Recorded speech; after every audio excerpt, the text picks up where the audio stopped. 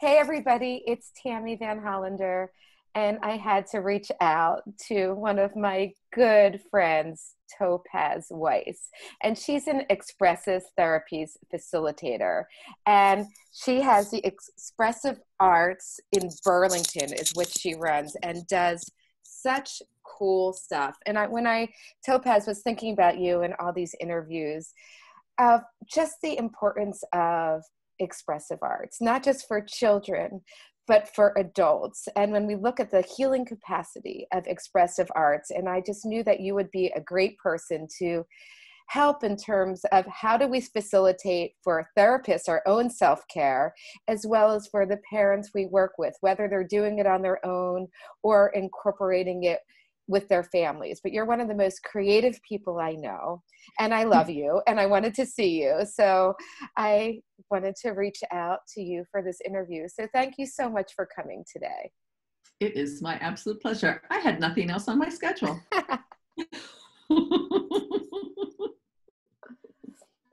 Yeah, it's fantastic to be here. And I'm so glad that you reached out, because creativity is really what's going to save us in this time of sheltering at home.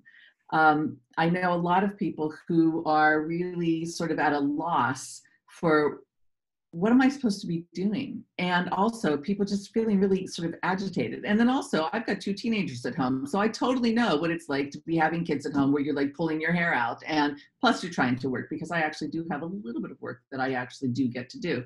And so having a few sort of fallback creative ideas that are always set up for you is a fantastic way to just kind of get through the day. And so I brought some visual aids. Awesome. Okay, you ready? Who's been eating pizza? Right? Like, how many of us have been feeding our families pizza 3 times a week? Not me, of course.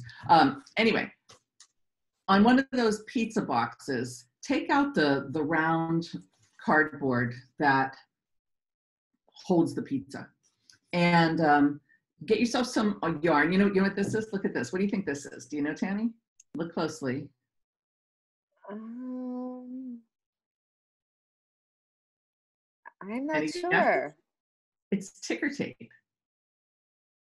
Really? Yeah, this is the stuff that people throw out of their 3rd-story windows when the Macy's parade goes down the street. Wow. And how do you I get know, that?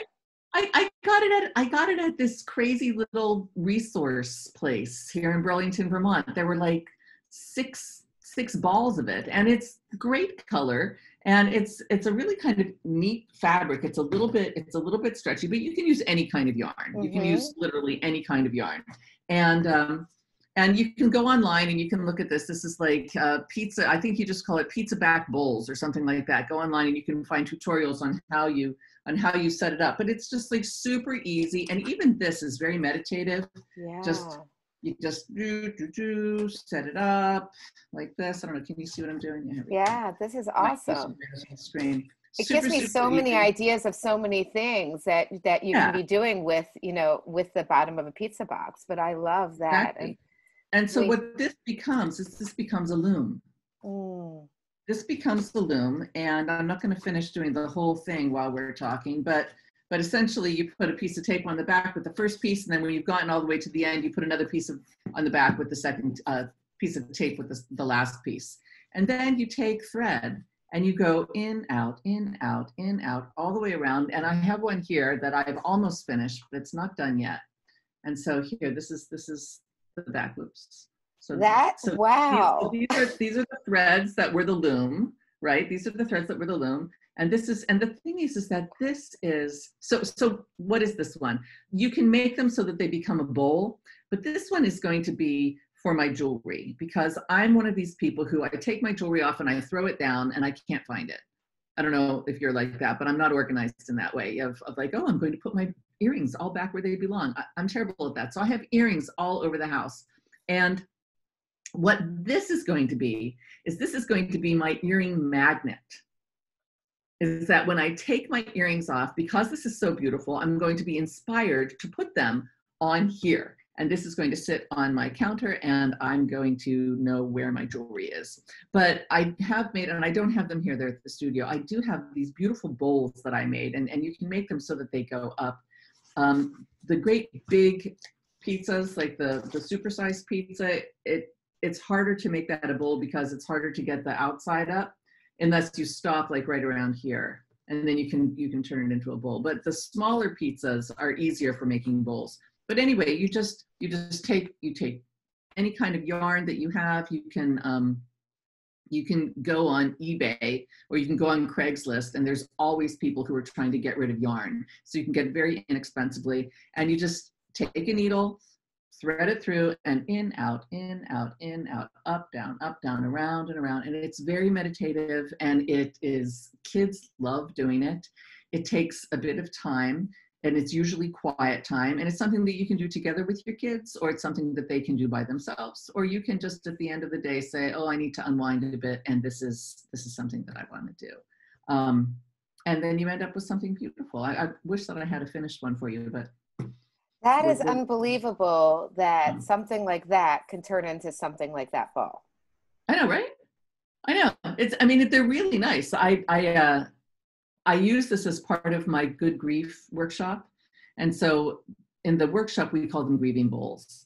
And we have all kinds of things that we do with it, which actually, the viewers here could do this as well. When we change from one thread to the next, if we tie a little knot on the end to continuation, in each knot, we put either a hope or a prayer or a loss or something that we want to remind ourselves, something we want to remember. We put that into the knot.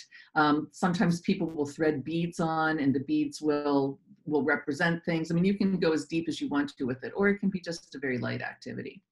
Now, another visual aid that I brought for you, this is the one that I made in Thursday's Open Studio. I do an online free Zoom Open Studio Thursdays at 12:30. And this is just magazines. This is collage. Collage is a fantastic way to sort of get into the metaphor, to just get into the zone. You look through your magazine, and my encouragement around this when you're doing collage is try not to think too much about it. Go through a magazine. If you see an image that sort of strikes your interest, you're like, oh, that, just rip it out. Just rip it out. And like this one I didn't use scissors at all. I just ripped. So you don't have scissors, no problem. You just rip it. And then once you have a few images, find a background, find something that you want to have the background, or you can just use, paper. You can just use I just so happen to have some paper. You can just use a piece of paper as your background and then put the images on top of them. With kids, it's great because when you see what images that they choose, usually what will happen is once they start putting them together, they'll create a story around it. And that's a really nice way to work with the collage, is just paste the images down how they seem to fit. Just without thinking too much about it, just see how it comes together. Then sit back and look at it. And if you're the type of person who likes to journal, doing a little bit of free writing about what you see. And it doesn't matter what you're writing because nobody's going to be reading it. But just do a little bit of free writing about what you see. With the kids, ask them to tell you a story about it. Do a little bit of play act with it. You can depending on how old your kids are and or how willing to engage they are, you can say, hey, I'm going to be the baby, you be the world. Let's have a conversation. Or you can act out, you can say, I'm the owl. And then I can say, well, what do you see? And then the owl says exactly what she sees in the picture and where she's going to go and what she's going to do and what she's going to have for lunch. It's an opportunity to engage. It's also an opportunity with yourself. It's an opportunity to engage with your kids.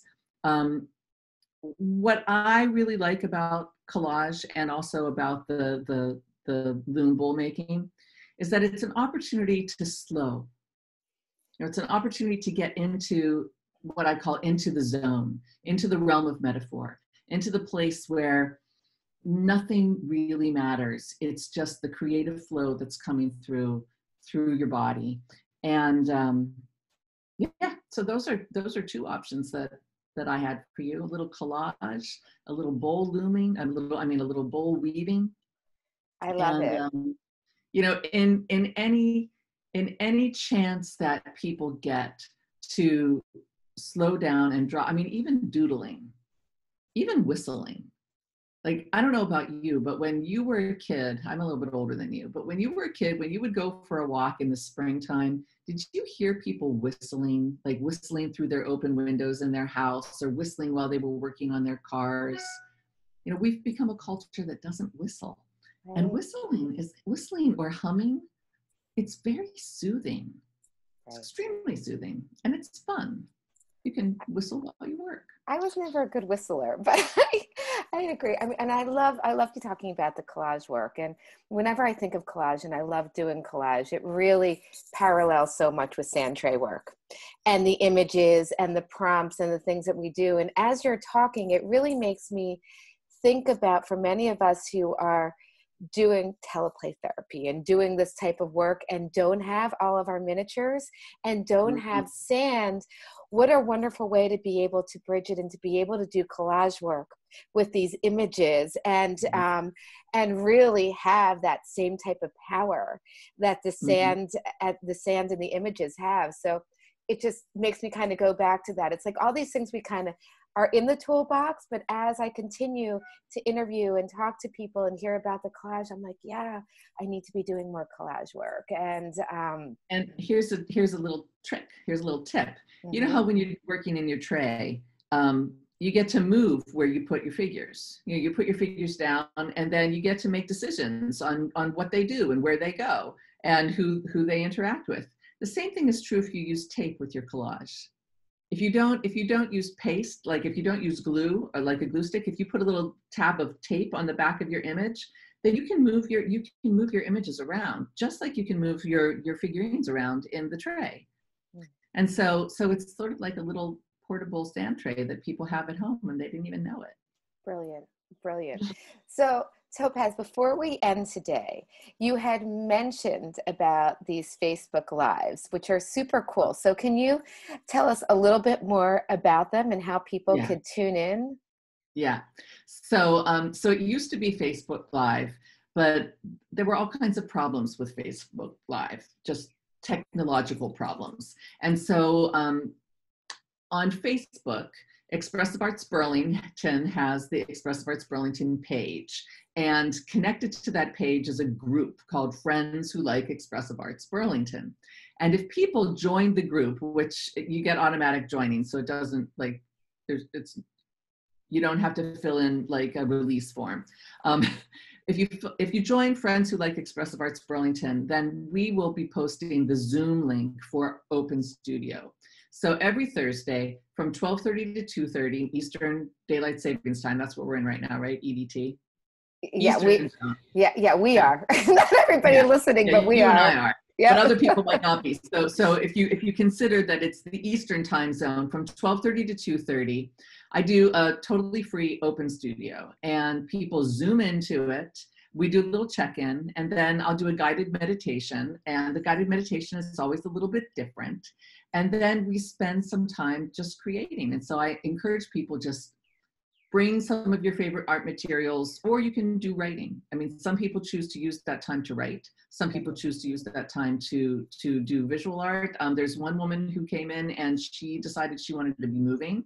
And so, you know, we couldn't see her. She was off to the side, but she was spending that time doing some creative dance to the music that I had playing. And so then we come back together at 2 o'clock and we share and we witness. And it's just really, it's surprisingly intimate. Mm. You know, and we're all just working on our own at home. We're not engaging during the creative time. We're just engaging with our own work. But then afterwards, to see what gets created is it's pretty amazing. It's really Wow, fun. sounds Yeah, beautiful. so Topaz, fun. thank you so much for Thank sharing you. some insight and coming on today. So be well, and I hope to see you soon. I know. You be well too. And to all the people who are watching, stay safe and stay well.